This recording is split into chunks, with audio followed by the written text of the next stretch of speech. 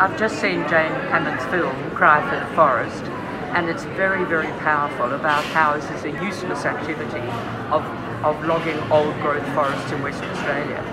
It reminds me of the tobacco campaign, and here we've done COVID so well.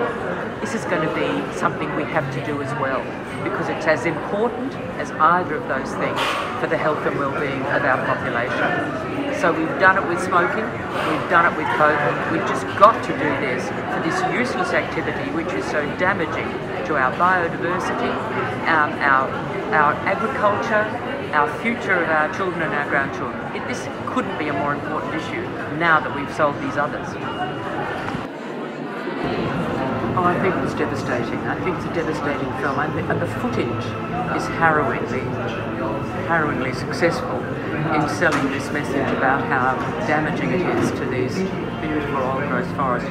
I think that the capturing of the animals and the birds was absolutely exquisite. So you could almost see the little marsupials hearing the logging trucks and thinking, it's us next. It was very, very powerful footage, actually. We are now in a crisis situation in terms of the health effects of climate change. We don't even have a national climate and health strategy in Australia.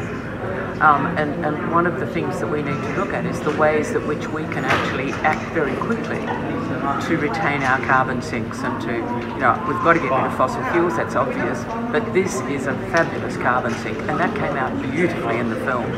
I mean, some of the film is showing how that forest is actually capturing the carbon.